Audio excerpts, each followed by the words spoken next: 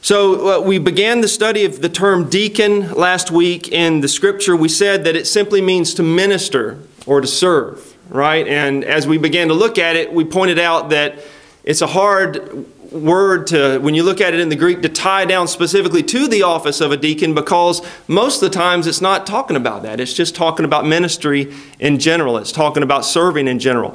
We saw it applied to the Lord Jesus when he said, we contrasted the word that's translated deacon against the word that means a servant or a slave. And so we read the passage, I believe it was in Matthew, maybe in Luke. It's repeated in a couple of the Gospels, where he talks about, he that would be greatest among you, let him be your servant. And another verse says, let him be your minister. That was the two words, one word meaning slave and the other word, our word deacon here. And the Lord Jesus applied it to himself. I'm among you as one who ministers, one who serves.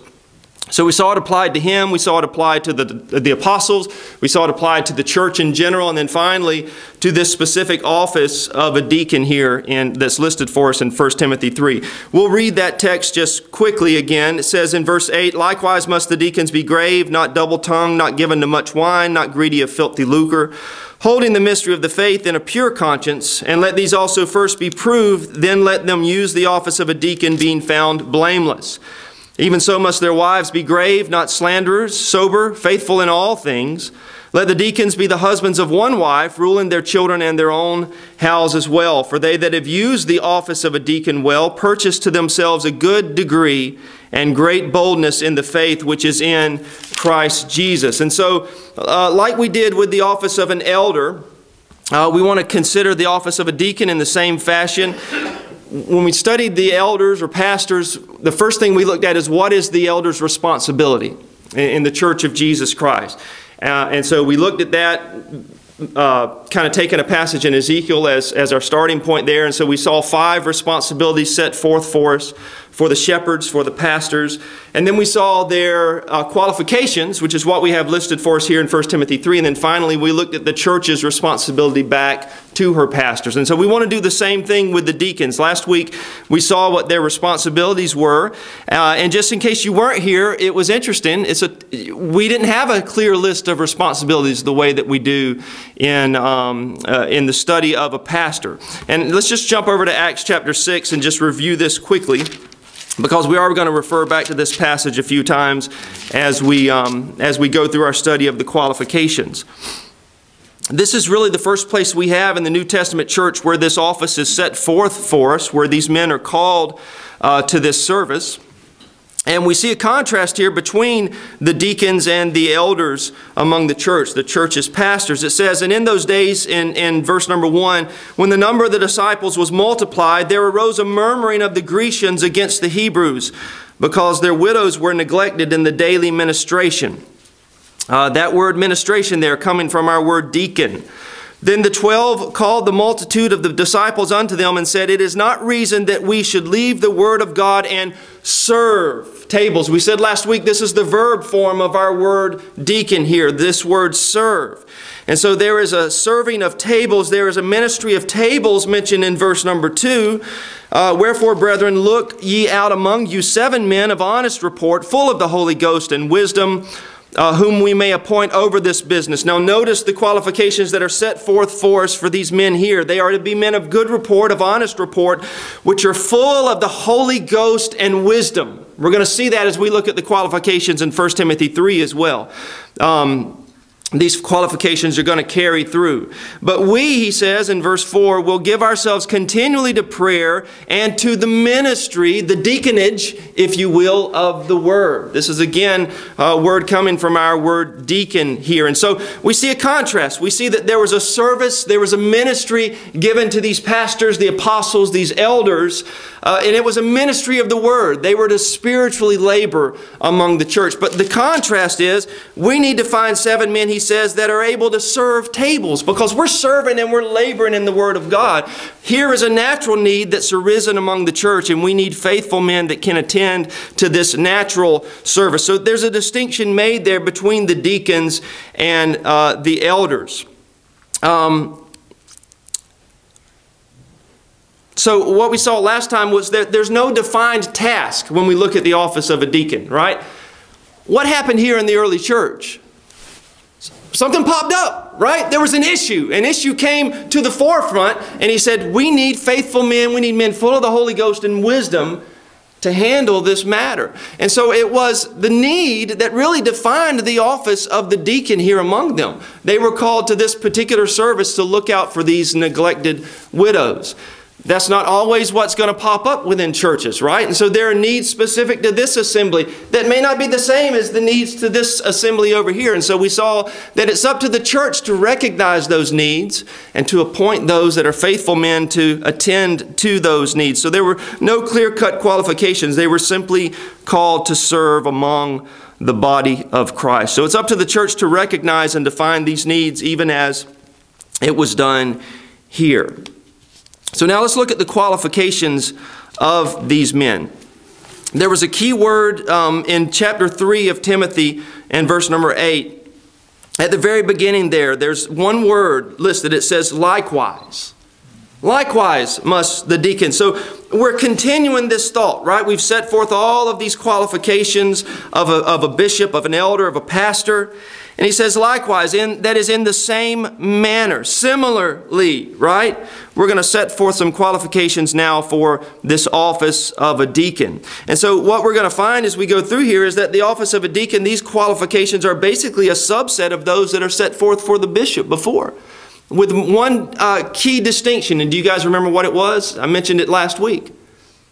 Apt to teach, right? That's one thing that you're not going to see here in the deacon. And that goes very well along with what we saw in Acts chapter 6. We're responsible for the ministry of the word. God has given us this ability to teach and to shepherd the flock of Jesus Christ. We need men that can serve tables, but are full of the Holy Ghost and wisdom to be able to attend to this natural need here. So that is one distinction that we'll find as we go through here. But let's dive into these qualifications that are listed for us in 1 Timothy 3. The first qualification that we have of a deacon, likewise must the deacons be what? Grave. The first word that we have is grave. This word is a variation of the word gravity that we have at the end of verse number 4. Under the qualifications of an elder, one that ruleth well his own house, having his children in subjection with all gravity. That is a variation of our word grave here. In verse number 11 in this same chapter, the exact same word is applied to the deacons' wives. Even so must their wives be grave. First qualification of the deacons' wives is also the first qualification of the deacon himself. And so they are to be grave. We won't go there for time's sake, but it is also a quality of the aged men in the church according to Titus 2 and verse number 2. And then the young men in the church in that same chapter are said to possess gravity, the word that we saw up in verse number 4 of 1 Timothy 3. Strong says it means honorable. These men are to be honorable, and some translations render it reverent because it comes from the word that means devout or worship. That's how it's translated in our King James scriptures. It's translated, the root word is translated devout and worship. So here's the point that I want us to take away from this word grave. This man is a believer. This man is a devout worshiper of Jesus Christ. What makes him honorable? He's honorable because he possesses those characteristics that are clear evidence of being a possessor of the Holy Ghost. This man is a true believer. He has that evidence of being a true believer. He is first and foremost a devout worshiper of God. This is very similar to what we saw when we studied the office of a bishop, and you probably don't remember it because of how many weeks ago it's been. But the first word that we saw in the office of a bishop in verse number 2 was that a bishop then must be blameless. And we said this word blameless here was unique. It is not the same word blameless that you find at the end of verse number 10 in the office of a deacon being found blameless. It's a different Greek word. It's a much stronger word. And if you remember, we said in terms of the bishop, this word blameless means to not be seized.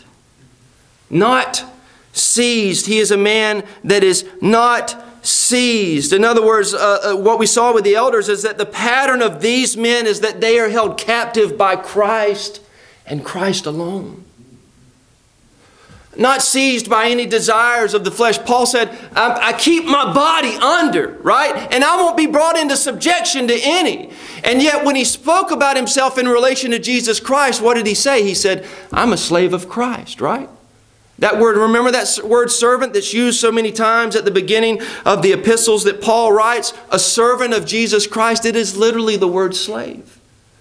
I am held captive by Christ and Christ alone. So this was the pattern of the apostle. He wrote to the Corinthians in 1 Corinthians 6 and 19 and 20. He says, know ye not that your body is the temple of the Holy Ghost, which is in you, which ye have of God, and ye are not your own? For ye are bought with a price. Therefore glorify God. Therefore glorify God in your body and in your spirit, which are God's. You belong to God. You've been purchased by, that's slave talk, right? You've been purchased by the blood of Jesus Christ, and you are not your own. You belong to Him. The apostle lived that way. These men likewise are to be grave. They are to be first and foremost worshipers of the Most High God. They are not held captive by any but God Himself. They see themselves as being bought with a price, and they belong to Him. These men's lives say amen to that statement. I told you I wanted you to notice the qualifications that were set forth for us in Acts 6 and verse number 3. And what did Paul say whenever this problem arose? He said there's an issue and it's related to doing what? To serving tables, right? There were widows that were being overlooked in the daily ministration as they cared for these elderly women that had nobody else to care for them. And he said, we need somebody that's able to serve tables. And so he looked over the congregation and he said, well, how many of you guys have been working in restaurants and know how to do this type of thing? That wasn't the qualification, right? He says, it may just be serving tables. It may seem like a menial task. It may seem like there's not, a lot of head knowledge that's involved in being able to serve in this capacity. But this is a responsibility within the church of Jesus Christ. And so, therefore, we need to choose men that are of good report and men that are full of the Holy Ghost and wisdom. Because it's service within the church. And there's no small task when it comes to service within the church of Jesus Christ. These people are serving as representatives of Christ Himself. And so they must be full of the Holy Ghost. These men have a pattern of that. They have this pattern of gravity.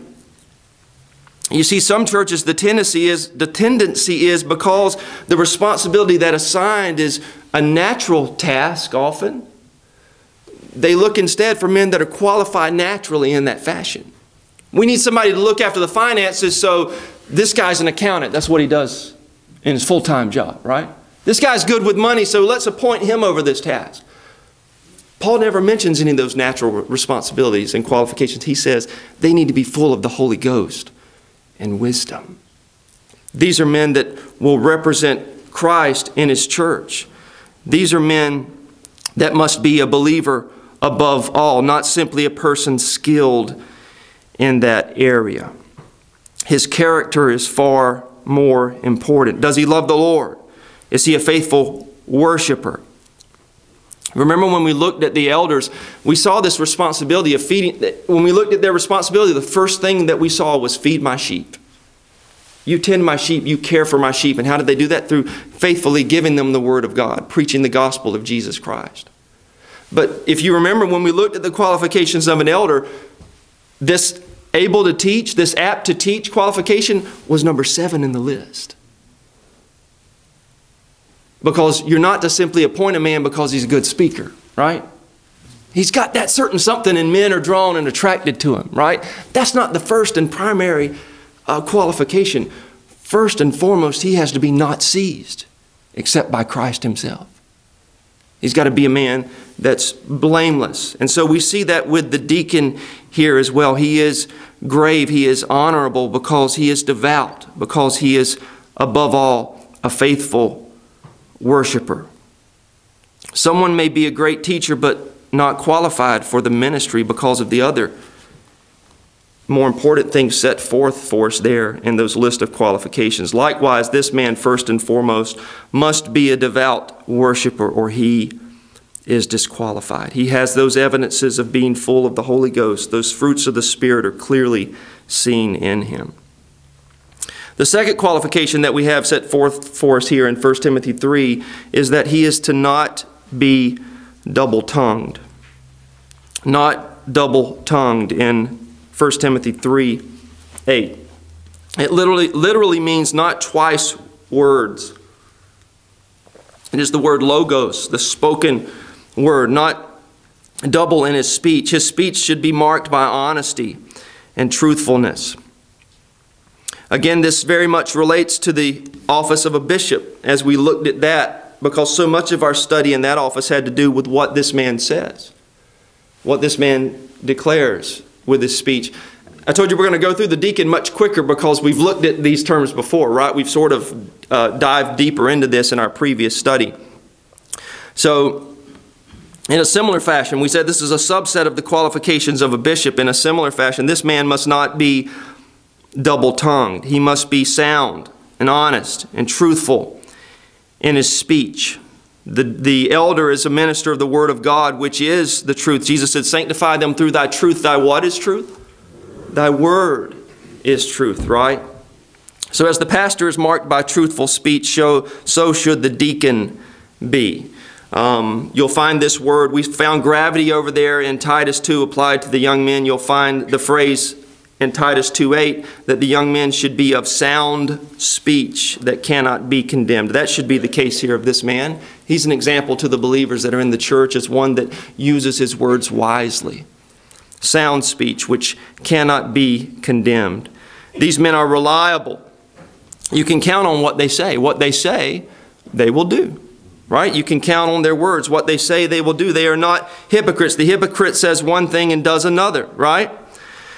What they say to one, they will say to the other. That's what's kind of set forth for us with this double speech, right? You say something to one person, then you go over here to this other one and say this. These men aren't like that. What you hear them say to one, that is what they say to another. Sound speech. When you hear them say that, you know that that is what they mean. That is the truth. They're not going to be something else to someone else. They can be trusted. Something that we note about the passage in Acts chapter 6. Why were these men chosen? What prompted the choosing of these 7 men that we saw in Acts chapter 6? There was a need, right? And it wasn't just simply a need. It was a need that had attached to it some bad feelings, right? There was a problem. You know, there was an issue among the church. They're being prejudiced against our widows, the Greek-speaking Jews said. Ours are being overlooked and theirs are being well taken care of. So there's an issue, there's a problem. Let me tell you something about problems in the church. They will happen. It's just going to happen. Paul said, I hear that there's a division, there's schisms among you, and I partly believe it. He said part of what results from these divisions and from these differences that happen is that those that are truly of God are manifested in that. So the problems, they will arise. Jesus said it must need be that offenses come, right? But woe to the one by whom the offense cometh. And so problems will arise, and though they are uncomfortable, you know what problems do? They reveal needs. They reveal opportunities for service. They manifest those that are truly the Lord's. I wonder how much stronger, churches would be today if as soon as there was a problem, men didn't go running away. It's too easy now to just abandon the church and run away, right? Because we got a church on every corner. But you don't find that in the New Testament church. You had believers in Ephesus, and guess what?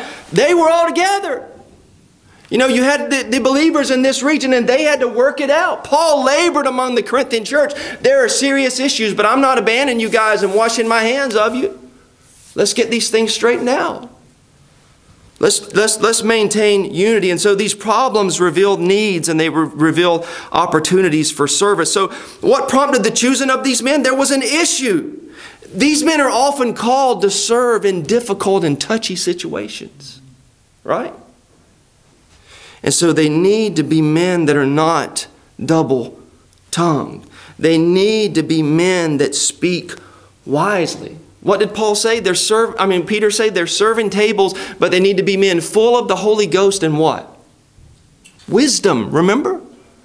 Men that know how to speak wisely. They don't add fuel to the fire in these delicate matters, right? The pot's already stirred, right? It's already a touchy situation. You need someone that's going to calm that down, not make it worse. So these should be men that are not double-tongued. Let's go to the book of James. They put fires out instead of starting them, right? In James 1, it says something about these men are to be full of wisdom. It says something about men that seek wisdom. There is a certain kind of man that shouldn't expect to receive it. He says, if we lack wisdom, verse number 5, what do we need to do? Just ask of God, right? This is a request that God is pleased to grant. If any man lack wisdom, let him ask of God that giveth to all men liberally and upbraideth not. He's not going to get on to you for asking. He's not going to chide you for asking. It shall be given to him, the one that desires it. But verse number 6, let him ask in faith, nothing wavering. For he that wavereth is like a wave of the sea, driven with the wind and tossed. For let not that man think that he shall receive anything of the Lord. A double-minded man. This literally means a double-souled man. This is a man living two different lives. It's like the double-tongued man. He says one thing to one person and something else to another person. A double-souled, a double-minded man is unstable in all his ways. This is not a man that will possess wisdom. He won't receive wisdom even if he asks for it. He is unstable. He asks apart from faith. He wavers. And so these men must be able to speak wisely, not adding fuel to the fire. What does James say about the tongue in chapter 3 here? Look at James 3 in verse number 5. How important is our speech? And how much do the things that we say matter? This is a man that recognizes how important it is that we speak wisely, that we be more ready to hear than to speak, right? Chapter 3 and verse number 5 says, even so the tongue is a little member and boasteth great things. Behold, how great a matter a little fire kindleth. And the tongue is a fire, a world of iniquity. So is the tongue among our members, that it defileth the whole body, and setteth on fire the course of nature, and it is set on fire of hell. This is not what we need when you got a touchy situation in the church, right? Someone that cannot control his tongue. We see how much damage the tongue can do. Just a little member, but it's like a spark that sets ablaze. The whole forest is burned down because one little spark started. These men are wiser than that. They use their tongues wisely to help in a matter, not to make it worse. Let's close with Proverbs. Proverbs chapter 16. We talked about a delicate situation, right? We talked about this problem that the church is on the verge of division. They're overlooking our widows. There are hard feelings at one another. We need men that are going to bring unity and that are going to handle these delicate matters wisely. Not a double-tongued man, not a man that says one thing to one person and whispers something else to another. Listen to what a whisperer will do in Proverbs 16. He doesn't make the situation better. A froward man soweth strife, and a whisperer separateth who? Very friends. Chief friends, right? Those that are already friends. He causes more trouble, right? Where there wasn't even division before, now there is, because a whisperer even separates chief friends. I want you to see the contrast as we close between Proverbs 10 between the one that knows how to use his words wisely versus the one who is a fool. A fool, by the way, is known by his multitude of words. He can't be quiet. These individuals that are not double-tongued, that use their tongues wisely, they know when to speak and when to be silent. And verse 20 in Proverbs 10 says, the tongue of the just is as choice silver. The heart of the wicked is little worth. What was it that needed to happen in Acts chapter 6? The widows needed to be fed that were being neglected, right? Listen to verse 21. The lips of the righteous, what do? Feed many. See, the words of the wise are tied to feeding, tied to being filled. But fools die for want of wisdom. So grave, these men ought to be grave. These men ought to not be double-tongued. hold on to those, because one of the things that we mentioned as we read this text is some have wondered, do the qualifications set forth of the wives there apply to the wives of the pastor or the wives of the deacons, or both? And I think we're going to very clearly see, if you hold on to these qualifications, that it applies to the wives of the deacon. That's a word that's tied to the wives of the deacons. But Lord willing, we'll see that in the coming days. Any thoughts as we close?